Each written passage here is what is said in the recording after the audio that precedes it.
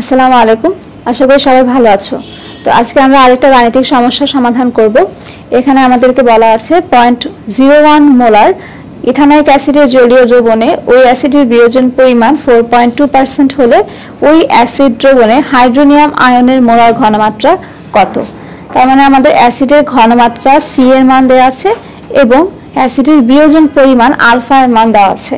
তো আমরা স্বাভাবিকভাবে জানি যে কোনো একটা অ্যাসিড বিয়োজিত হয়ে কি পরিমাণ হাইড্রোনিয়াম আয়ন উৎপন্ন করবে সেটা নির্ভর করে অ্যাসিডের ঘনমাত্রার উপর, এবং যেগুলো সবল অ্যাসিড থাকে বা শক্তিশালী অ্যাসিড থাকে সেগুলো জলীয় দ্রবণে সম্পূর্ণরূপে বিয়োজিত হয়ে তার ঘনমাত্রার সমান ঘনমাত্রা বিশিষ্ট হাইড্রোনিয়াম আয়ন তৈরি করে।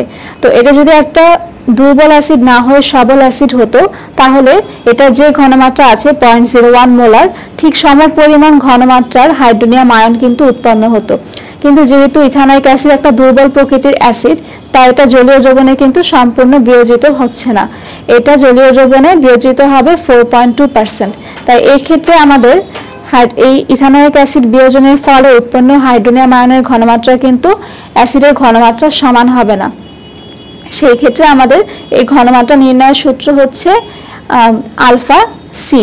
তো অর্থাৎ আলফা বা বিয়োজন পরিমাণের সাথে আমরা যদি অ্যাসিডের ঘনমাত্রাকে গুণ করি তাহলে যে মানটা পাবো সেটাই হবে হাইড্রোনিয়াম আয়নের ঘনমাত্রা।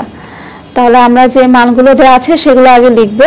দেওয়া আছে অ্যাসিডের ঘনমাত্রা C = 0.01 মোলার এবং অ্যাসিডের বিয়োজন পরিমাণ আলফা = 4.2%। তো আমরা জানি আমরা যখন অঙ্ক করব অঙ্কে কখনো পার্সেন্টের ভ্যালুটাকে বসাবো না, আমরা পার্সেন্টের ভ্যালুটাকে নরমাল ভ্যালুতে কনভার্ট করে বসাবো। তাহলে 4.2 / 100 = 0.042। তো আমরা জানি দুর্বল তড়িৎ বিশ্লেষ্য বা মৃদু তড়িৎ বিশ্লেষের ক্ষেত্রে আয়নের ঘনমাত্রা = আলফা সি। অর্থাৎ এখানে হাইড্রোনিয়াম আয়ন কি পরিমাণে উৎপন্ন হবে, বিয়োজন পরিমাণ এবং ঘনমাত্রা গুণফলের সমান। তাহলে 0.042 × 0.01 = 0.042 × 0.01।